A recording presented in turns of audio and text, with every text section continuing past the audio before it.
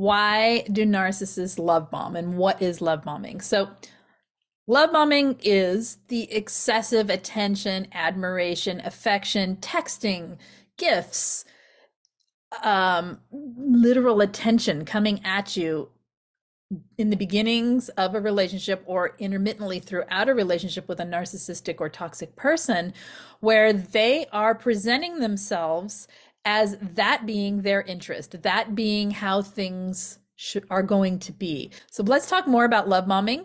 I'm Lise Colucci, and I'm a life coach here to help you understand everything related to toxic relationships and narcissistic people, and to get you the help you need if you need it, so that you can heal your life and make change for your life for the better. So if you haven't already done so, hit subscribe, hit the thumbs up. Let's talk love bombing. When you first began a relationship with a narcissistic person, or when you have a narcissistic parent and they want something, or they want the attention to sway a certain way toward them, or they're making up for their devaluing of you, or whatever it is, have you experienced excessive attention that just feels like you're the center of their world? Like you're the most amazing thing they've ever met, the most amazing person that's ever been alive to them?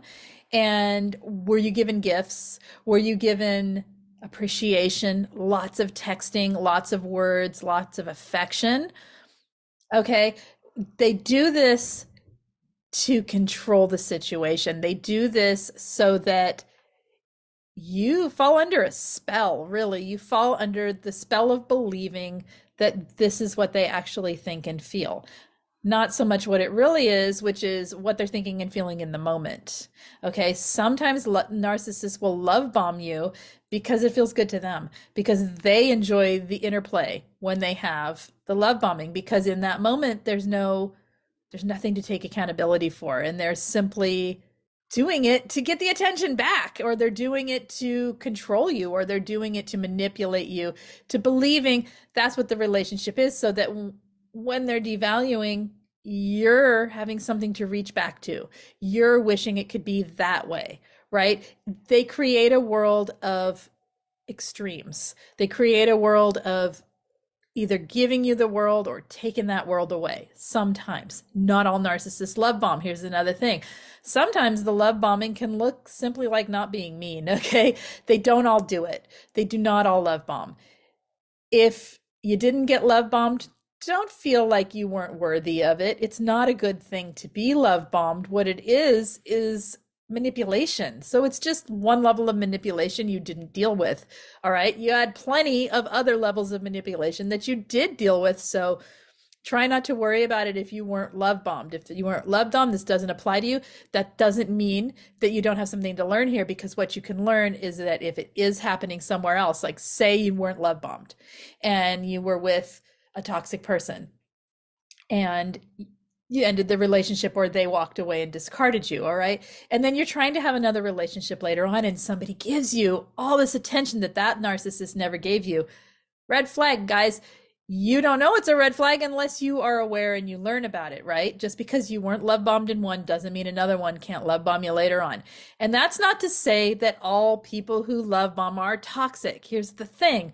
Early relationships, when you're in them, when you first meet someone, of course you're excited. Of course it's new and interesting. Of course you're going to show a ton of interest, and it feels good. There's limerence involved. There's the brain chemistry going on that goes into the primal part of your brain that says, I'm attracted. All right. And you're operating from that. And there's all kinds of oxytocin and dopamine and brain chemistry flowing and body chemicals flowing in this attraction, that love bombing can happen. Love bombing can happen when someone's been so depleted of a good relationship and they meet someone they finally is kind to them. It can happen. All right. So love bombing is one indication of a red flag. If a person can't slow it down when you say I'm uncomfortable, or when you say, whoa, let's slow this down a bit, there's an indication that they're pushing boundaries. There's another red flag. So love bombing in itself, not toxic. Love bombing in combination with what happens next, which is the devaluing cycle of a narcissistic person, that's when it gets toxic. All right. Love bombing in itself can be a natural experience between two people when they meet. It happens, okay? You got to watch it though. It is a red flag. It is a red flag because what happens next sometimes is the devaluing. And we'll talk about devaluing on a separate video.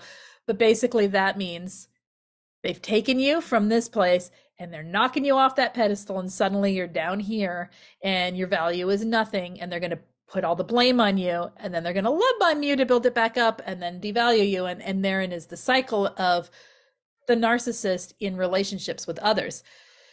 So that's what you're looking out for, is that cycle. Every relationship that starts with some love bombing does not necessarily mean it's going to follow that cycle, but you do need to watch out. If you're in the throes of being love bombed by someone new, watching for the other red flags that you might see. I have plenty of videos on red flags and what to watch out for, so go watch those and see if you're seeing other things. Or simply pay attention to whether you're falling all the way in because of the love bombing, or if you're just enjoying the nice things the person's doing. Does that make sense?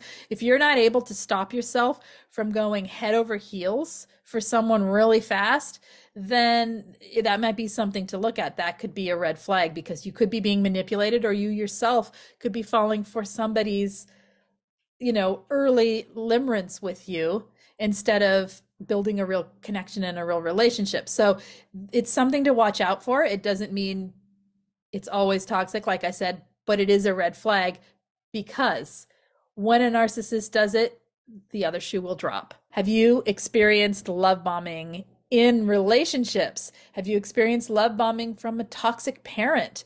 What have you noticed about it, other than, yeah, they did this for a while and then they do the opposite? It sets you up for a fall, okay? It sets you up for the cognitive dissonance, because the love bombing, when it drops off and becomes devaluing intermittently, it creates confusion in your brain, and it makes you not know who the real person is, what to believe, whether your heart and your head, why they can't align, and whether that, which one's right? Like, which direction do you go? Do you listen to your heart, who wants to believe that the good in the person is what they really are and these are just bad moments?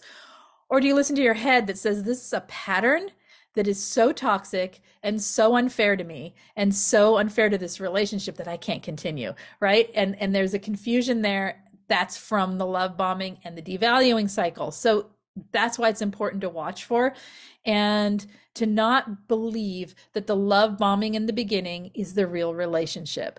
Don't think when things are bad at the end that you want to get back to the beginning, because guess what? That was love bombing. That wasn't the true and real relationship. Real, true relationships take maturity and time to build. Okay. Whatever happened in the beginning, that was just for fun. That's what the love bombing's about. The narcissist having fun. And with that, I will let you guys go. I will see you next time. Take care. Hit the thumbs up, hit subscribe.